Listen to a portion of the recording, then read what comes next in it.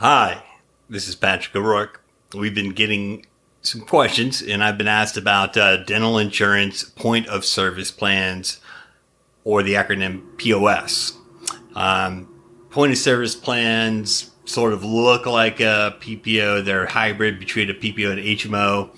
Interestingly enough, in the medical world, these are very popular, particularly in metropolitan areas, but it looks like a PPO and then it's put on an HMO chassis, where in the dental insurance world, it looks like more often than not, they're trying to make an HMO and cram it onto a PPO chassis, albeit a very low reimbursing PPO in most cases, right?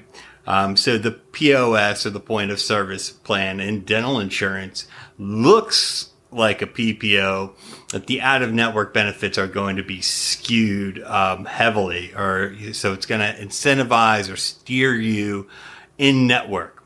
And then if it says something like, when you go out-of-network, the out-of-network allowable is going to be whatever we want it to be, right?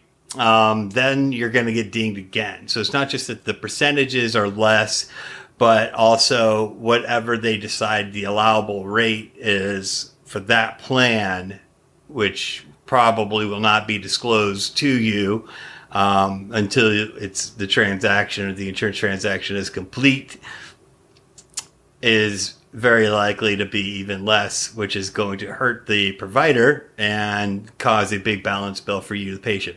I like analogies, so let me use another analogy. So there's POS means something in the automobile world too, okay?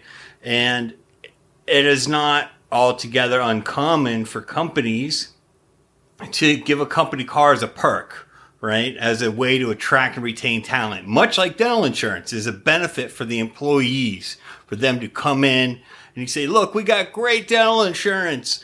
And so here's our point of service.